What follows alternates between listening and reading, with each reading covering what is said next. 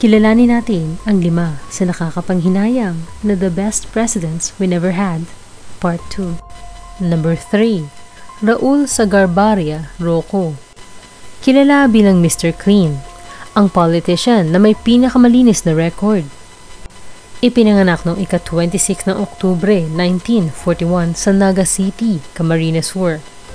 Ang kanyang ama ay isang magsasaka at ang kanyang ina ay isang public school teacher. Sa edad na 12 ay nakagraduate na siya ng elementarya at sa edad na 14 ay nakagraduate na ng high school sa Ateneo de Naga.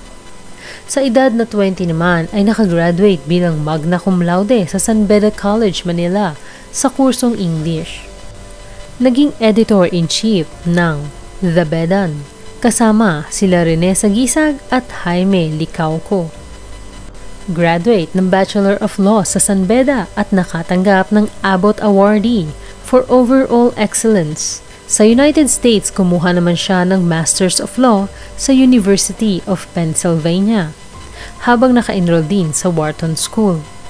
Naging president siya ng National Union of Students of the Philippines noong 1961 at pinangalanan bilang isa sa 10 outstanding students of the Philippines noong 1964. At ang asawa naman niya na si Sonia ang most outstanding student. Ginawa rin siya ng 7 honorary doctorates dahil sa iba't ibang achievements niya. Matapos pumasa ng bar exam noong 1965, nagdaos ng isang constitutional convention si Roco na naglalayong baguhin ang 1935 Philippine Constitution. Kumampanya siya para sa pwesto upang kumatawan sa kanyang distrito sa Camarines Sur. Nanalo siya at naging pinakabatang delegado sa convention ng Bicolano. Nagsilbi siya bilang presidente ng Integrated Bar of the Philippines mula 1983 hanggang 1985 at naging legal staff ni Senator Benigno Ninoy Aquino. Siya ang nag-draft ng Study Now, Pay Later. Naging film producer din siya. Taong 1974, siya ay naging executive producer ng pelikulang Tinimbang Ka, Ngunit Kulang sa direksyon ng yumaong direktor na si Lino Broca na nanalo ng 6 na FAMAS Awards, kasama na ang Best Film. Pagkasenador, nahalal sa Senado si Roco noong 1992 at 1995 hanggang 2001. Marami siyang nai-contribute at nakilala siya bilang outstanding senator. Isinulat niya ang batas na nagre-reforma sa banking system ng bansa at dahil dito ay binansagan siyang Father of the Bangko Sentral. Ang ilan pang mga batas na isinulat niya ay nagresulta sa liberalisasyon ng industriya ng banking at pagpapalakas ng mga thrift banks. Isinulat niya din ang Intellectual Property Code at ang Securities Regulation Code.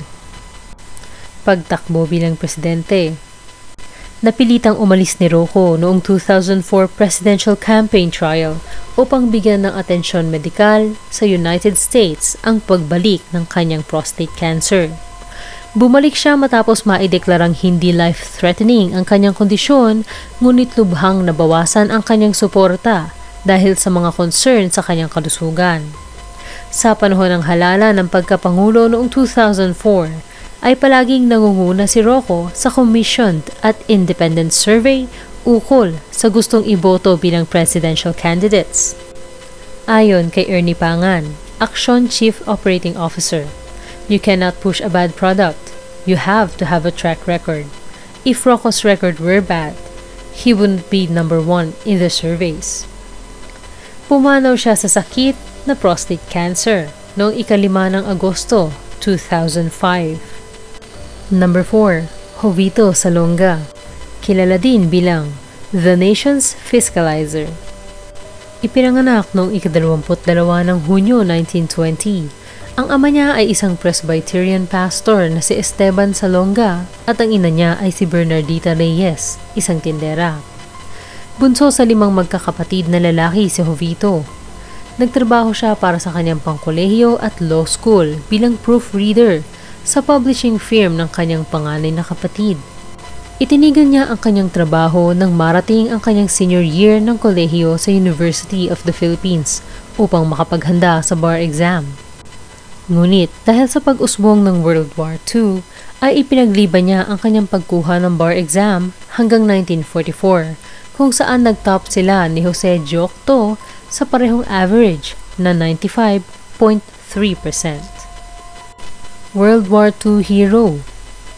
Ilang buwan matapos ang Japanese invasion noong Disyembre 1941, sumailalim sa underground operation ng anti-Japanese activities si Salonga.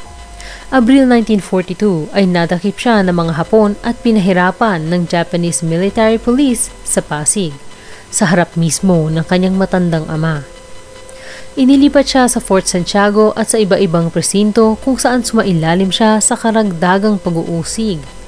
Ika-11 ng Hunyo 1942 ay sinintensyahan siya ng 15 taon ng hard labor ng mga Hapon at ikinulong sa New Bilibid Prison sa Muntinlupa. Ngunit binigyang pardon sa Foundation Day of Japan o Kigen Setsu noong 1943. Ayon sa interview ni Aya Tantiangco ng GMA News noong ika-12 ng Marso 2016, ay kinumpirmahan ni Undersecretary Manuel Quezon III ang paniniwala na ang yumaong si Jovito Salonga ay maaaring ang the greatest president the country never had. Nang tanungin si Quezon ng, "Do you think Salonga could have been a good president if he won the 1992 elections?" ay isang diretsong yes ang sagot nito. Kahit hindi siya nanalo, marami talagang na-inspire na makilahok at bumoto. Mangampanya dahil sa kanyang integridad at sa kanyang paninindigan noong panahon ng hindi pa man lang martial law. Let's remember yung kamunta siyang mamatay sa Plaza Miranda bombing, sabi ni Quezon sa interview ng Radyo ng Bayan. Si Salonga ay ang kandidato ng Liberal Party noong 1992 elections. Tumakbo siya laban kay Miriam Defensor Santiago, Eduardo Cojuangco Jr., Ramon Mitra Jr., Imelda Marcos, Salvador Laurel, at ang nanalong si Fidel V. Ramos. 2.3 milyon na ang boto na nakuha ni Salonga na naglagay sa kanya sa 6th place sa 7-way race. Sabi ni Quezon, bahagi siya ng henerasyon na bumoto sa kauna-unahang pagkakataon noong halalan 1992 at ibinigay niya ang kanyang boto kay Salonga. Sabi ni Quezon na ang pagkasawi ni Salonga ay nag-udyok sa publiko na mapagtanto na hindi lahat ng politiko ay nababalutan ng mga kontrobersya at paratang ng katiwalian. Ipinunto niya na ang reputasyon ni Salonga ay nananatiling malinis hanggang sa kanyang pagkasawi. Namaya pa si Salonga noong ika-10 ng Marso 2016 dahil sa cardiac arrest sa Philippine Heart Center sa Quezon City, at ang kanyang pagkasawi ay sinalubong ng pagbuhos ng mga papuri para sa dating senador. Si Salvador Roman Hidalgo Laurel o Doy Laurel ay ipinanganak noong ika-18 ng Nobyembre 1928, panglima sa 8 magkakapatid na anak ng dating Presidente Jose P. Laurel ng Second Philippine Republic. Una siyang nag-enroll sa Centro Escolar de Señoritas at nag-aral doon mula 1933 hanggang 1935. Nais ng ama ni Laurel na maranasan ni Doy ang isang public school education, kaya in-enroll niya muna ito sa Paco Elementary School taong 1935 hanggang 1936. At pagkatapos ay sa Justo Lucban Elementary School mula 1936 hanggang 1937. Natapos niya ang elementarya sa Ateneo de Manila Grade School noong 1941. Noong high school ay nakatanggap ng second honor si Doy na may general average na 93.4. Ngunit wala pang 3 buwan ay natigil na siya sa pag-aaral dahil sa pagsiklab ng gyera sa Pacific Theater noong ika-8 ng Disyembre 1941, kung saan pansamantala itong sinarhan ng Japanese government dahil pinatatakbo ito ng mga American Jesuits. Nag-udyok ito kay Doy na mag-enroll sa De La Salle College High School kung saan nagtapos siya noong 1946.